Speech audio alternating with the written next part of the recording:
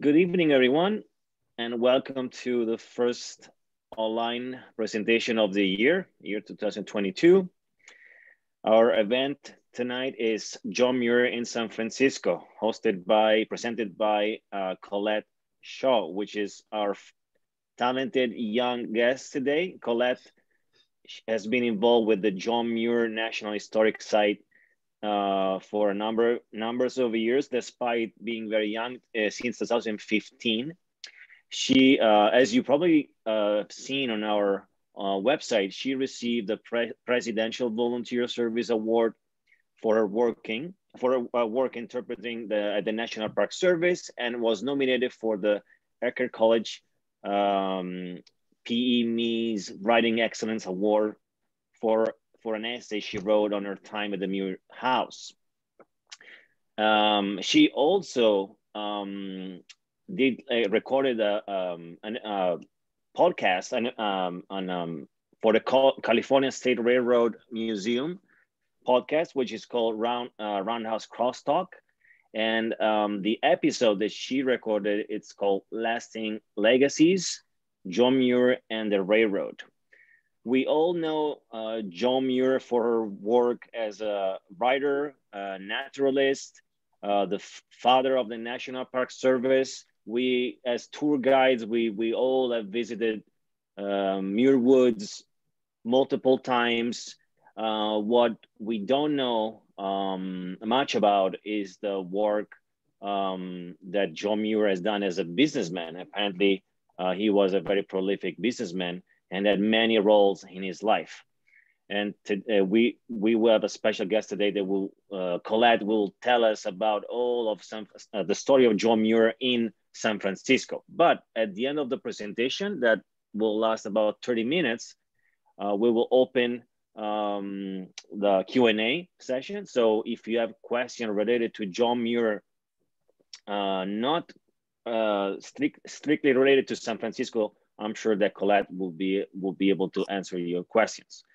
I would like to remind everyone to please mute themselves until the Q&A. And Colette, are you ready? Yes, sir. Okay, so take it away. Hello, everyone. It's such a pleasure to be here with you tonight. Many thanks to you, Roberto, as well as to Allison, who took my tour at John Muir National Historic Site this summer and suggested that I come speak to you all. It's always really rewarding to present to other docents and people interested in history, especially those so passionate as yourselves, who are so familiar with the part of the world that I have long called home. I'm sure that as tour guides, historians, residents of the great state of California, you are all familiar already with the name John Muir. Muir was a conservation icon and still holds incredible sway in the conservation narratives and in California history. He is so essentially Californian that he is on our state quarter.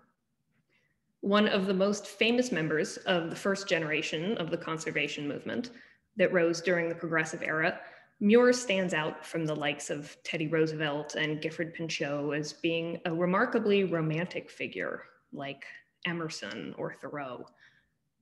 He was not only involved with the creation of Yosemite National Park, but also Mount Rainier, Petrified Forest, Sequoia, and even Grand Canyon. He wrote in his lifetime 12 books and over 300 magazine articles, a somewhat prolific man, despite being a self-described chronic procrastinator, though I won't claim that any of his books are particularly lengthy. When people come to visit John Muir National Historic Site, they're frequently surprised by the fact that Muir was a long-term Bay Area and San Francisco resident. He's so heavily associated with the High Sierra that imagining him walking up and down the hills in the city is almost laughable. Frequently cited is his famous quote from his book, The Yosemite. "Arriving by Panama steamer I stopped one day in San Francisco and then inquired for the nearest way out of town. But where do you want to go? Asked the man to whom I had applied for this important information. To any place that is wild, I said. This reply startled him. He seemed to fear I might be crazy, and therefore the sooner I was out of town, the better. So he directed me to the Oakland Ferry. Muir is famous for his antics, climbing trees in windstorms, falling asleep in snowy fields. But before that, Muir arrived in California in 1868. He traveled extensively throughout the state before settling down in the Alhambra Valley of Martinez, where he married Louisa Strentzel, daughter of a prosperous fruit rancher, Dr. John Strentzel, and he eventually moved into their family home after Dr. Strentzel passed. The home is now John Muir National Historic Site, which I will encourage all of you to visit. He enjoyed taking long walks around the ranch with his two daughters, Wanda and Helen. Wanda is on the left and Helen on the right. You can also see Louisa, or Louie, his wife. That's right on the front porch. So if you can come to visit us, you can sit right there. He taught the girls the scientific names of plants, and he spent a lot of time tending to his trees. He was, after all, a country boy who was born in Dunbar, Scotland, and raised on a farm in rural Wisconsin from the age of 11. Growing up doing farm work throughout the day, his father did not encourage him to read or spend a lot of time on pursuits that were not hard labor or the Bible.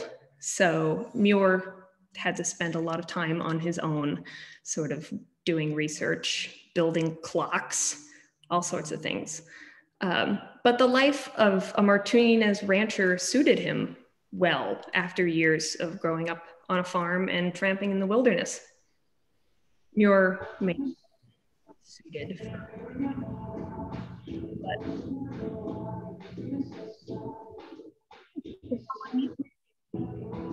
I think we have some like background noise from someone.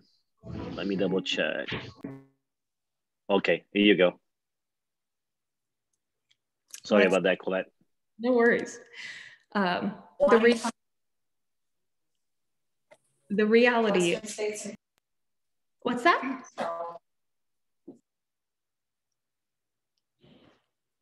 We good? Cool. Yeah, we're good to go. Yeah. The reality of being a writer in that time was having connections. Muir himself was rather against the public characterization that he was a hermit locked up in the mountains. This perception was lobbed against him quite readily in later political battles, especially Hetch Hetchy. He was framed as the crazy guy in the woods who didn't care about people. But that couldn't be further from the truth. While his long treks far from home were a chance for him to reflect, he was a highly social person, a family man, a big talker who treasured animated arguments along with long yarns told around the fire. Muir spent a lot of time in the city of San Francisco. This is Telegraph Avenue in 1868, by the way. I thought that was hilarious. It was an essential and often forgotten time in his life that would define his early works and later political sway. Muir's San Francisco years were punctuated by that frequent travel to the Sierra, and the tales that resulted from those isolated trips would be the stories that would define his legacy. But no man can exist in a vacuum, especially not a writer. Without the support of his friends, Muir could have passed into history relatively unknown. He could have never taken his hike with President Teddy Roosevelt, where they spoke about establishing some way to protect the wilderness. Muir's political and popular success can be attributed in no small part to the influence of the people he knew in the city. So 15 years before Muir even set foot in San Francisco, a man arrived there who would become one of his closest friends and allies, John Swett. He's kind of a handsome chap, isn't he?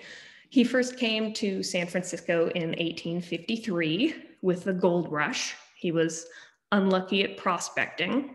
It's kind of a common story. He found work as a teacher. Public instruction is, in fact, what Sweat is most famous for. He was the 4th superintendent of schools in California and is considered to be the founder of modern California public education. After meeting in 1874, the two men would go on to have a rambunctious lifelong friendship, with Muir regularly living with the Sweats in their home on Taylor Street in San Francisco. So there's Sweat a little further along in years. He founded the predecessor organization of the California Teachers Association, lengthened the school year, established formal grades, certified teachers, and made school free for at least part of the year. He was a somewhat controversial figure at his time, given that free school was a somewhat controversial topic, but so was Muir in his own field. Muir stayed with the Sweat family intermittently between his travels, returning to the house on Taylor Street to publish articles during the winter months when travel was difficult, and spend time with the Sweat children, who were fond of his wild stories. The Sweats would eventually follow Muir to settle mere acres apart in the Alhambra Valley of Martinez. Here are the two men pictured together in 1912, Muir looking characteristically bushy. One of Sweat's grandchildren would later recall that the two men would cross from one ranch to the other and talk, but they didn't agree. They would argue and argue and argue. For someone who didn't realize these were two strong minds, one honing his mind on the other, it was quite a sight. Once, after a long excursion into the Sierra, Muir returned to the Sweat residence with a pelican wing in hand. They were surprised by this because Muir was never one to kill an animal unnecessarily, but he told them that he happened upon a young boy who had killed the bird, and he brought it home for them just so its beauty wouldn't go to waste. And it hung in their front parlor for years. Sweat wrote one of the most beautiful essays on Muir's life, which was published in the Century magazine and can also be found on the Sierra Club website. It really helps to understand the kind of affection they had for one another. And it gives a great timeline of Muir's early days in California. So I would encourage you to look it up if you want a really good 5-minute biography of Muir that was written and completed during his lifetime. He wrote that John Muir has not been a voluminous writer. He chose, in his enthusiastic love of nature, to be an original observer. He also wrote, quite amusingly, "It will be pleasant for those of you who read this brief sketch of his early struggles to know that John Muir is now in the happy enjoyment of a home and a comfortable income," just in case any of you were worried about Muir's well-being in middle age. Let us dig in for a moment to Muir's publications. Sweat points out in this very essay on his friend that Muir's first notable articles were published in the Overland Monthly magazine. Founded in 1868, the same year that Muir came to California, by Anton Roman, a Bavarian bookseller who made his way to California during the gold rush. The San Francisco-based publication ran under several names until 1935, merging at different points with both Out West magazine and the Californian. Notable contributors included Ina Coolbrith, California's first poet laureate, Jack London, and even Mark Twain. I love photographs of Mark Twain because he always looks like he wants to fight you. He commented about the Overland that he heard it handsomely praised by some of the most ponderous of America's literary chiefs. It's very Twain. Muir, in truth, was not someone who found it easy to write. I personally find this to be greatly encouraging. He was apparently so easily distractible that he had to be encouraged to his desk by his wife and daughters, who also edited his works. A fun side note, Muir so heavily used the adjective glorious in some of his later works that his family would regularly redact it during the editing process and replace it with some adjective, any other adjective.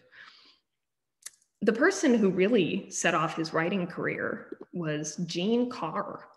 She is famous, but she was his longtime mentor and wife of one of his professors at the University of Wisconsin, where he studied biology and geology for a short time in his 20s. He never did get a degree from there, though he got several honorary degrees later in his life after he achieved some fame.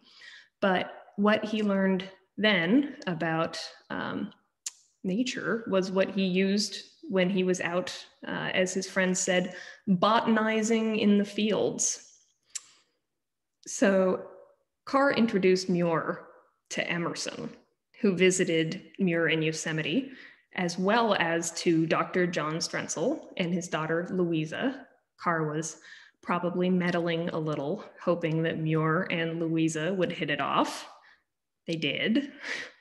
Not only did Carr make some of the most important introductions in Muir's life, she would also send the letters that he wrote her to publishers and urged him to speak more broadly to the public about his concerns in Yosemite Valley.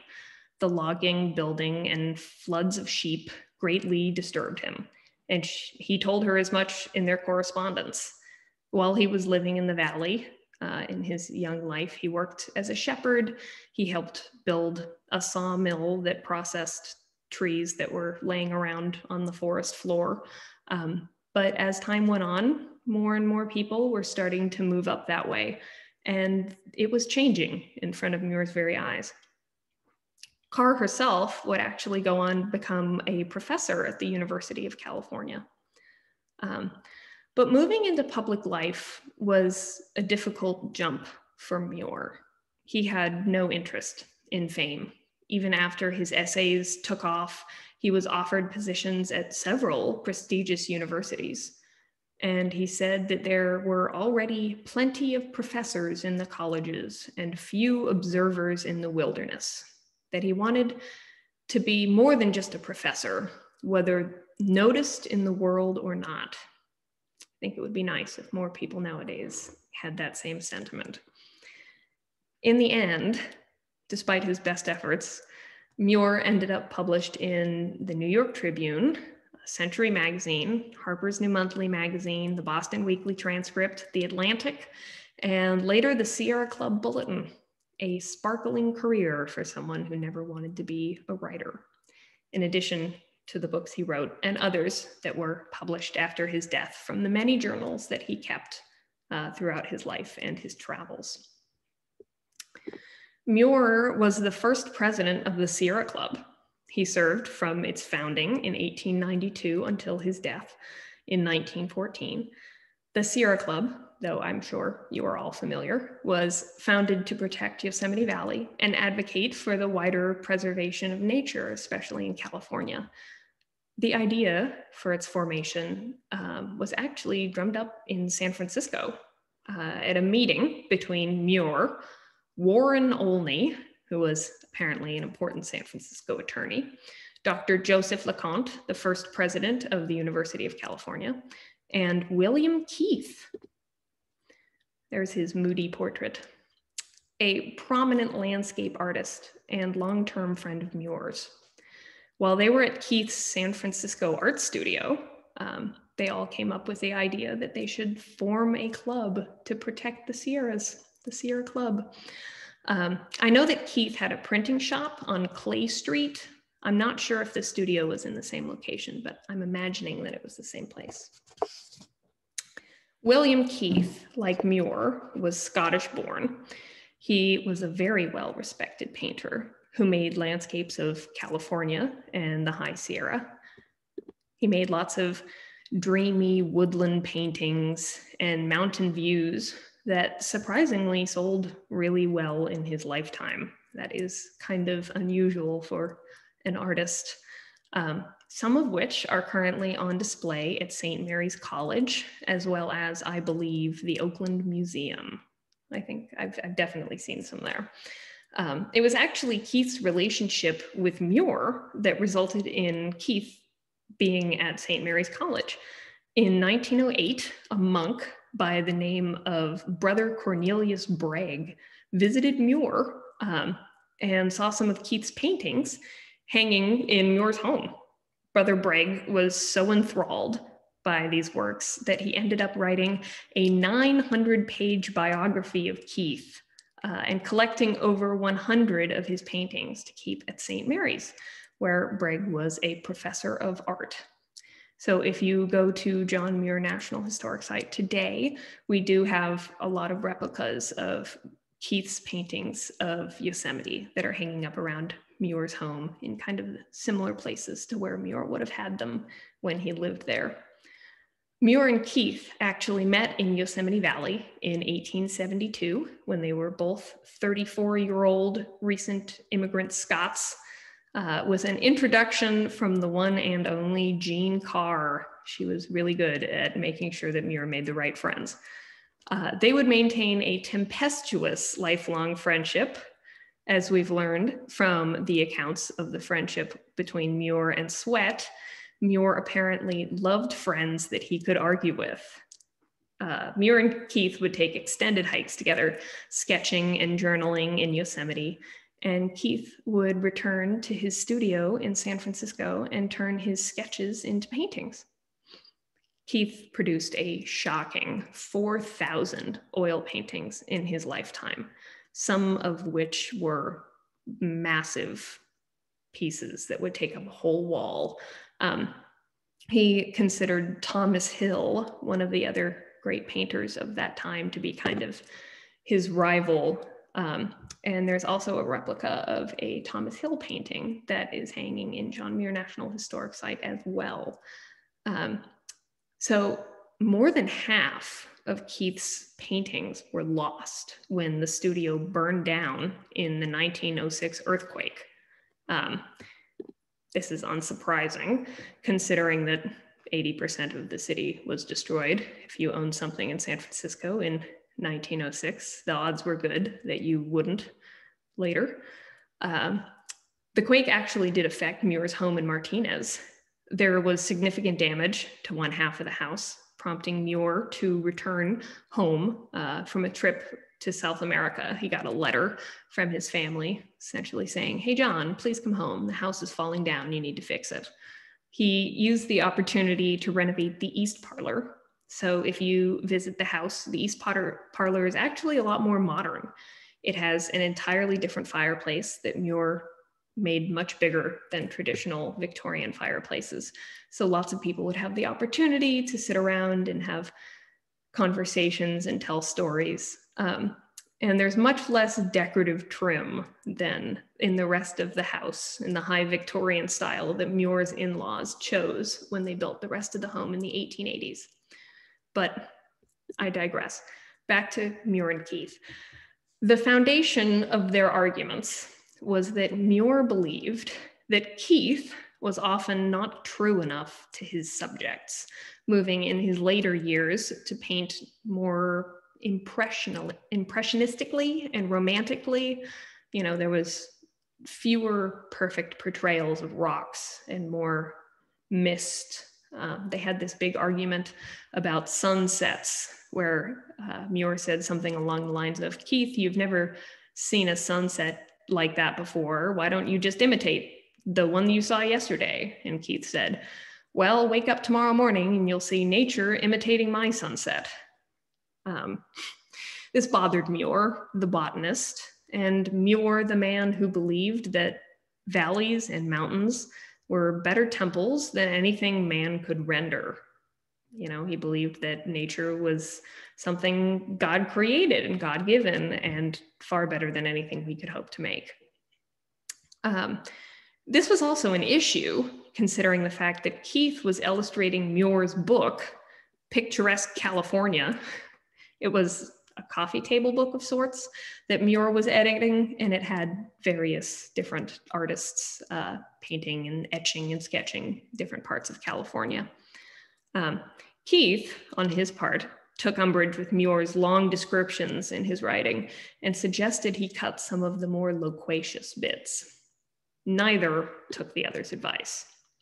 James Mitchell Clark, author of The Life and Adventures of John Muir, described their 38-year friendship as one in which deep affection and admiration were expressed through a kind of verbal boxing, counter jibe answering jibe, counter insult responding to insult. That is an incredibly familiar sentiment to the firsthand account of Muir's relationship with Sweat, if you ask me. They would argue, and then not speak for a bit, but then inevitably, one would invite the other on another hike. In 1907, and again in 1909, Muir invited Keith to come with him on his few final trips to Hetch Hetchy Valley in the Sierras, 150 miles from the city. This was a high honor, considering Muir was at the time fighting for the valley to be saved from development. Hetch Hetchy Valley is known as one of the greatest losses in conservation history. Muir lauded the place as far more beautiful than Yosemite. Unfortunately, rather than a pristine mountain temple, as Keith portrayed it here, it represented an opportunity for the city of San Francisco. So in the year 1901, San Francisco Mayor James Phelan, who has kind of crazy eyes, suggested damming the valley for drinking water. He was also the one who purchased the land necessary to route the water to the city through the East Bay.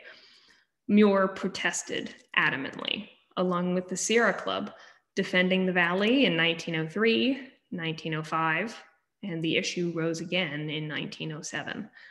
The political battle and inevitable vitriol that would extend through multiple mayorships of San Francisco was sort of epitomized by Phelan. He has some of the most interesting quotes about the detestable Mr. Muir, though Muir did call him James Phelan, Satan and Company. This cartoon and its familiarly bearded subject are rather self-explanatory. People saw Muir as trying to stop progress, the inevitability of the march of time and the needs of the people. But Muir saw this attack as one on the very nature of beauty and life. After the 1906 earthquake, the urgency of providing the city with more fresh water became incredibly apparent. The peninsula had grown faster than the infrastructure could support, and hoses ran dry during the fire. However, contrary to what some politicians would have you believe at the time, this was because water mains under the street were broken, not because the city did not have enough water to run its hoses. Some attempt was made to attach hoses together and run them from the bay, but it was all kind of fruitless, and the fire is what caused most of the destruction in the city. So after that, politicians kind of used it as an opportunity to begin the campaign in earnest to dam Hetch Hetchy and route the water through Central California to the city. Hetch Hetchy was perfectly equipped to become a lake. As you can see in the photograph, it had a wide flat bottom and tall canyon walls. It was in essence a natural bowl. It was also free of the contamination of livestock. It had spectacularly clean Sierra water flowing down from the mountains, straight from the national park. And it was undeveloped. So there would be no need to buy land out from under farmers. Because San Francisco is a peninsula, there's little available fresh drinking water. And San Francisco was stuck under the monopoly of the Spring Valley Water Company for bringing that kind of stuff into the city. Mayor Phelan had umbrage with this because he was considered him sort of the people's mayor. He was a reformer. He wanted to bring as much as he could to the city. Phelan commented that John Muir loves the Sierras and roams at large and is hypersensitive on the subject of the invasion of his territory.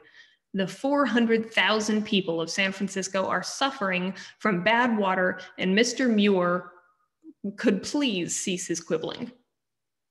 I find it amusing that San Francisco has only doubled in size.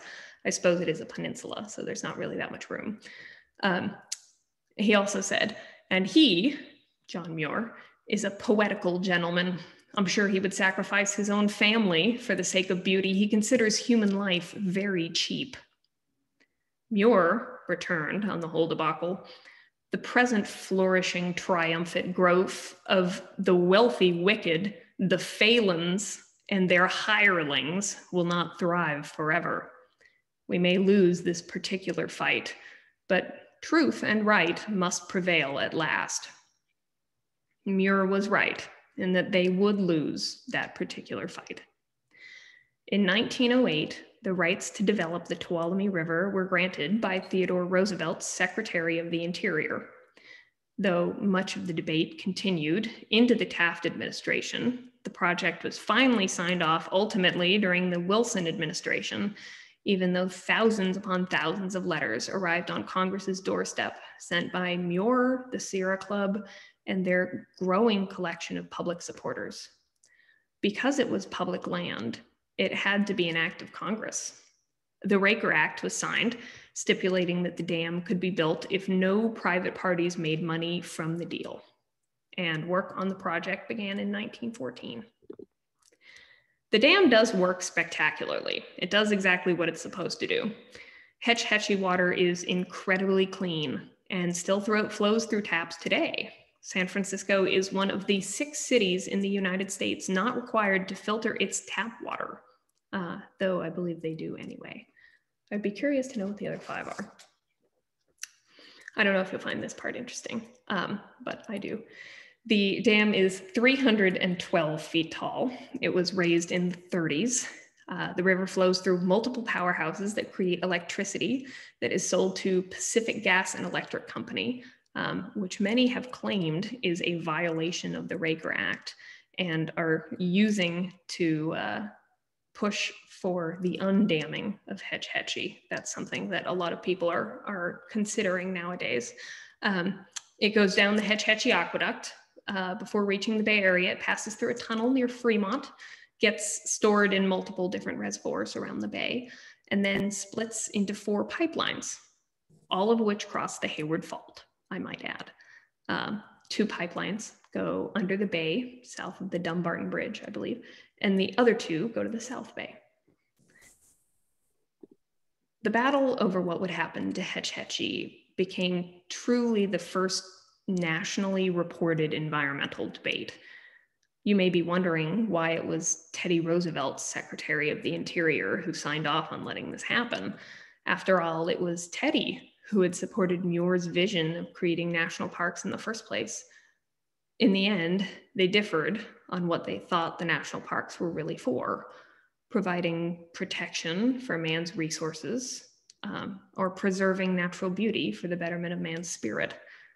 We cannot really blame Mayor Phelan for his intentions. He was a reformer looking out for the public good, trying to improve people's health and break up monopolies.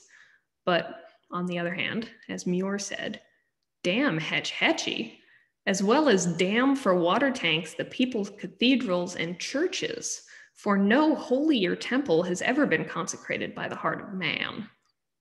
Muir took one last Sierra Club outing to Hetch Hetchy in 1914 before they broke ground, and died that December at the age of 76.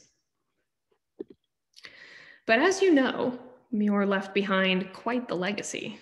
Publications still widely read to this day, a spirit of dissent in the face of progress, and the impression on the American mind that I doubt we will ever forget. The debate over what the national parks and what wilderness are for still rages on. But I think it will be a good while before we really sort out our priorities on that one. before I open things up for questions, I want to encourage you to visit John Muir National Historic Site in Martinez, as well as St. Mary's College Museum of Art in Moraga. I believe the art museum will reopen on the 16th with a new exhibition, but the Keith paintings are a part of their permanent collection, thanks to that brother. As for the Muir House, we're open every day of the year except for Christmas Day, Thanksgiving, and New Year's Day. All other days, the house is open for a self-guided tour. And if you want to learn more about Muir's friendships, I would highly recommend the book John Muir, Family, Friends, and Adventures by Sally Miller and Daryl Morrison. A lot of pictures from this presentation can be found from that book as well as on the Sierra Club website. I'd also like to extend a thank you to the rangers at Muir. Please go by and visit them. Thank you, Colette. Thank you for such a brilliant presentation. You're a great public speaker. You have a future as a public speaker. And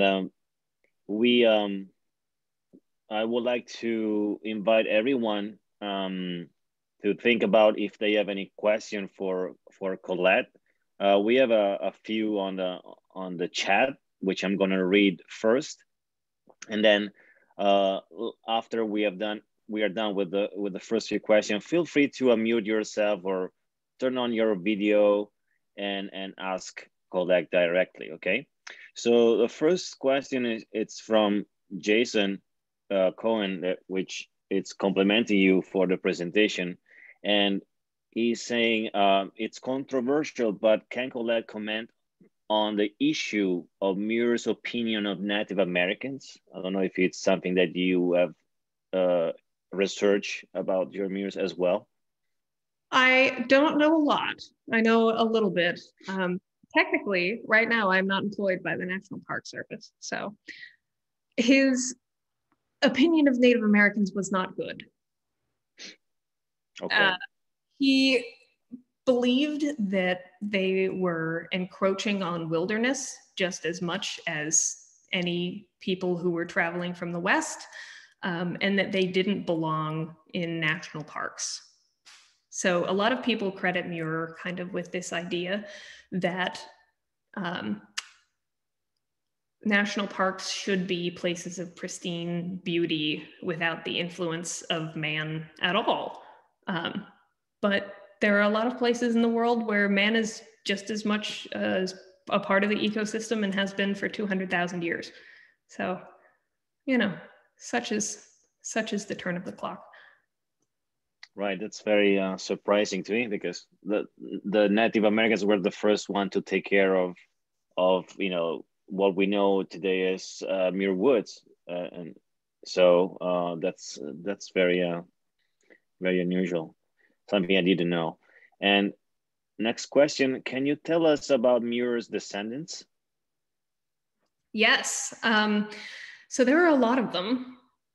Helen and Wanda each had, I believe one had 6 children and the other 5. I'm not quite sure. It was upwards of 5 for both of them.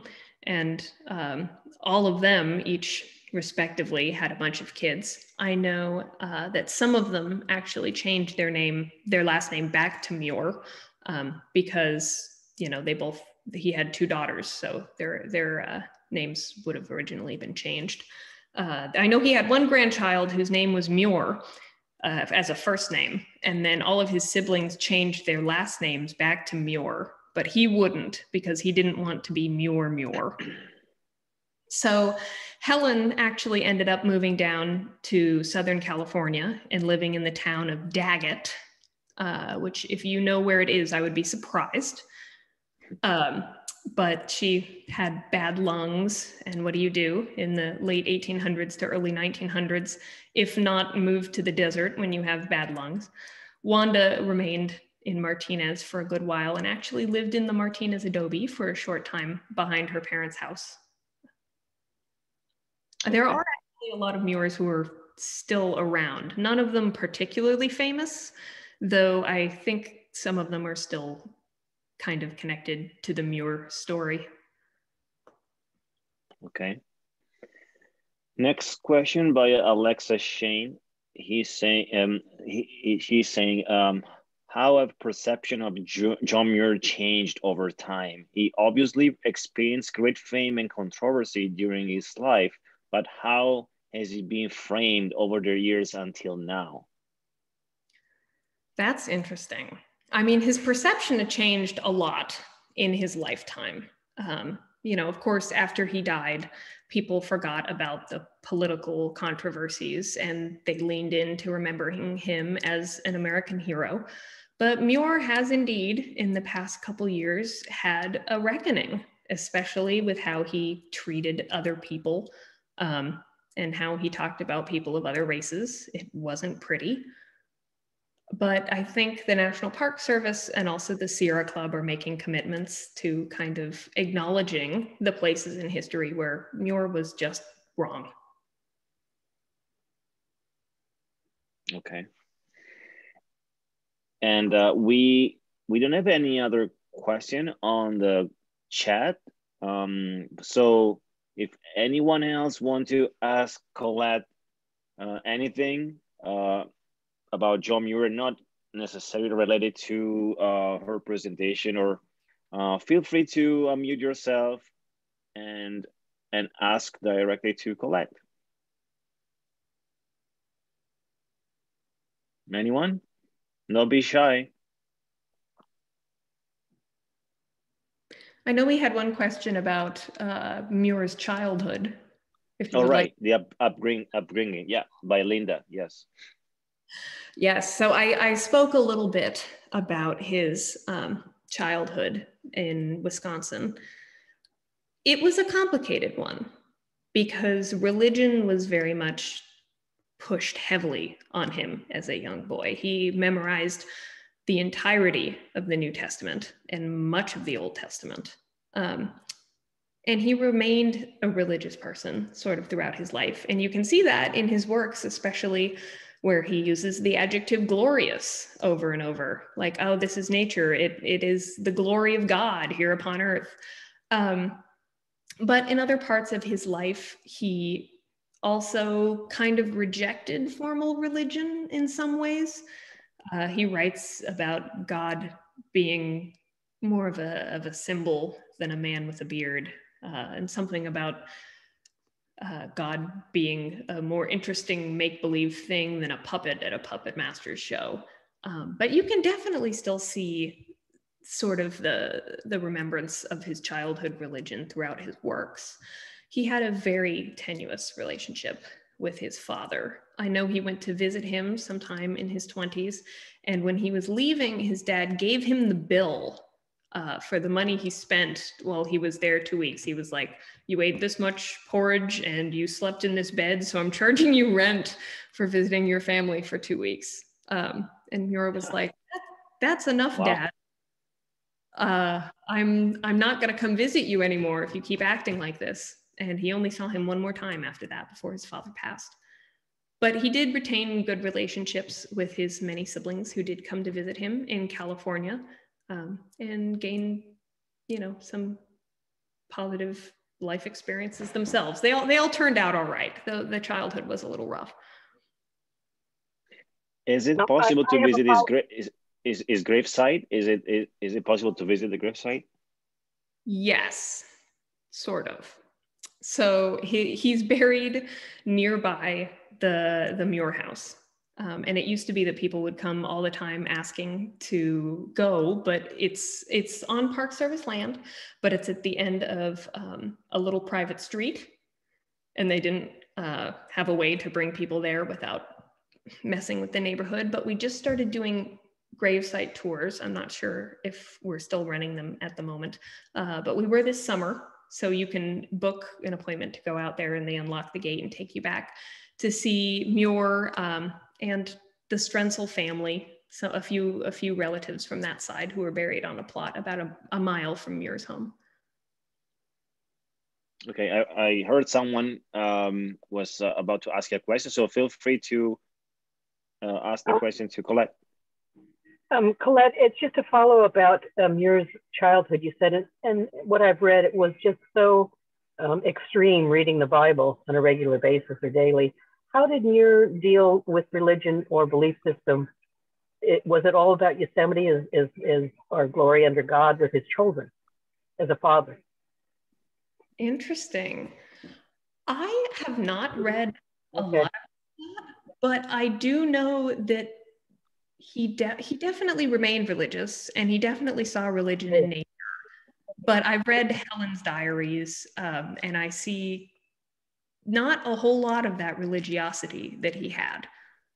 So I think he definitely imbued in them a respect, but there's certainly no memorizing of the entire New Testament for Helen and Wanda. He would prefer that they memorize all the Latin names of grasses. We have another question from Don Delora. What was the state of the relationship between Muir and Kent when Muir died? Really good. Really good? Well, you know, it went back and forth, but in the end, their fights were silly. And that's the way a lot of Muir's relationships were. He liked people who challenged him and who rose to the occasion and made him think. So when he fought with his friends, they would quickly reconcile. After all, they were fighting about you know, what to do about public school and how to paint a rock.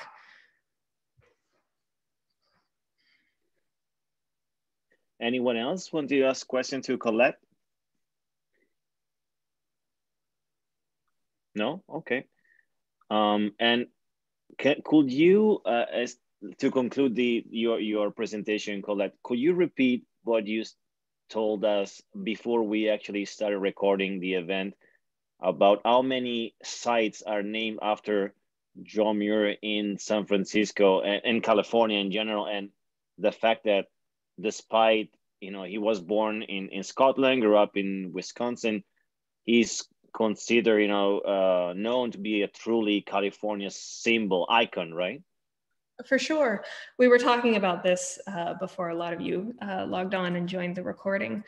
But when I was doing some research for the podcast that I did on Muir and the trains, I found that I believe it was 211 or 217 things were named after John Muir in the state of California, be that hospitals, parkways, elementary schools, dentist office parks, which is why some people occasionally ask me, so when did he found the hospital? We have a way of projecting Muir onto everything here. And he's quite famous in California, but relatively unknown in other places. When you're working at John Muir National Historic Site, you have people walk into the home from Indiana or West Virginia or New York who ask who John Muir was.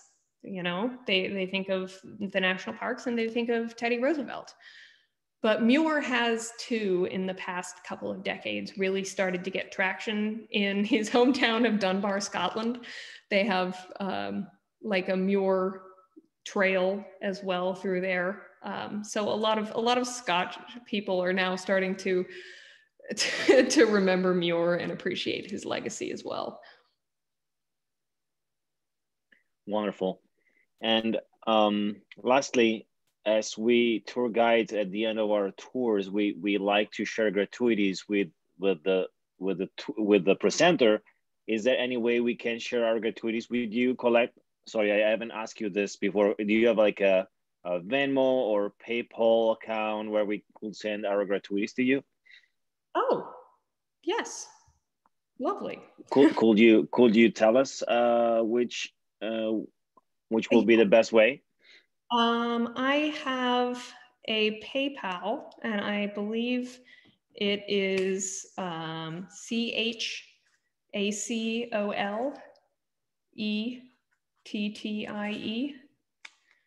I can drop it in the chat if you like. Yeah, I could also share with everyone when we send out the recording, and I will make sure they will receive your email and contact. Thank you so much. All your gratuities will be going right to my student loans. Right, because if you didn't know, Colette just graduated actually. So congratulations. And thank you so much for your presentation.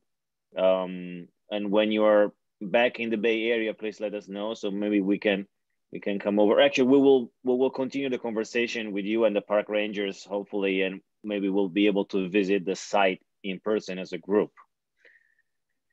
That would be lovely. And, yeah, thank you so much again. And so if there's no other question, I think we can conclude the event.